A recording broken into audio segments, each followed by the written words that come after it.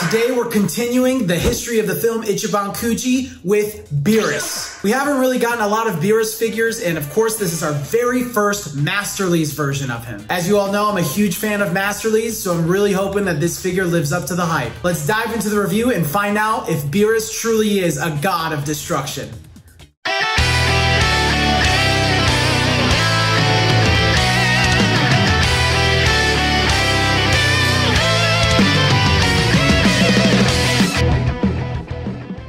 What's up guys, Matt back again with another unboxing video, and today we're continuing the history of the film Ichiban Kuji with Beerus. But like always guys, please remember to subscribe to the channel if you haven't already. Hit the bell so that way you get notified whenever I upload a new video. I try to upload videos every week. Like this video if you enjoy it, and of course, comment your thoughts down below in the comment section so we can have a discussion on this figure after the review.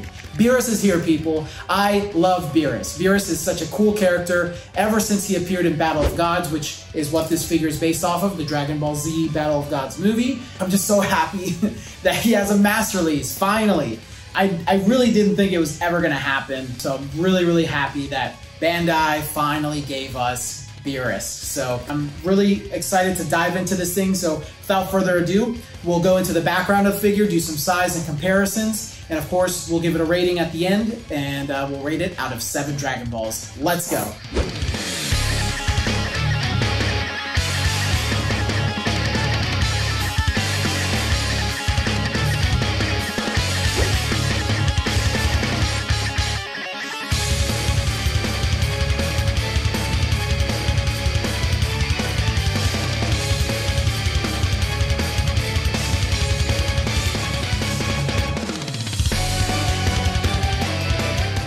This figure is based on Beerus from the Dragon Ball Z film Battle of Gods. He's based on Toriyama's concept art of the character seen here. Ichiban Kuji is a limited run lottery system created by banpresto. These figures are usually exclusive to Japan and will have their overseas or Ichibancho versions released in limited quantity if at all. The prizes vary from art boards, towels, phone straps, or a plush, but the most sought after prizes are the figures, and usually the last one prize is the most valuable. This set consists of Super Saiyan Gohan, Super Saiyan Goten, Cooler, Meta Cooler, Turles, Super Janemba, Beerus, and Legendary Super Saiyan Broly. This Kuji set was released in Japan on August 4th, 2022, and will not have an overseas release. There are no variations of this figure currently. You can find him on eBay or Facebook collecting groups for about $100. This figure is made of PVC and ABS.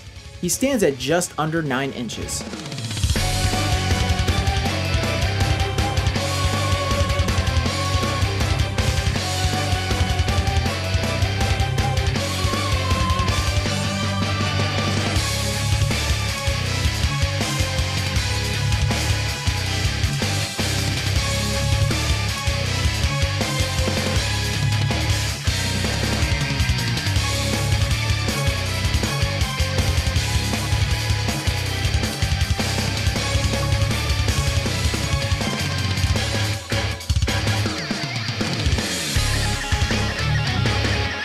Beerus comes in 4 pieces: his upper body, lower body, tail, and support.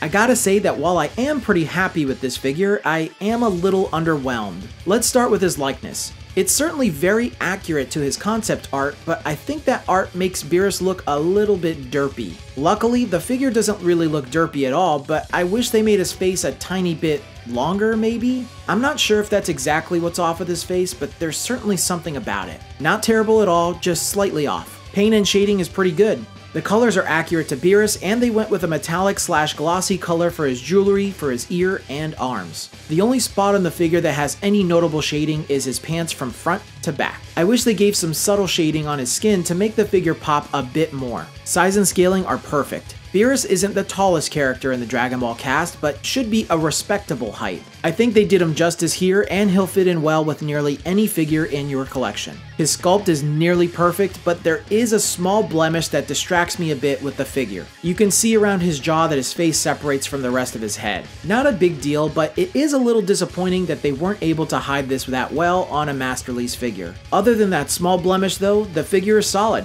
Not hollow at all, and his support fits on snugly. Really happy with his build and how it emphasizes how thin Beerus is. Overall, Beerus may be a bit underwhelming compared to the others in this set, but is still pretty great. I'm happy that we got this character as an Ichiban Kuji regardless. If they had touched up his likeness and shading just a bit, I think he would have been a perfect figure. I'm giving this one 6 out of 7 Dragon Balls.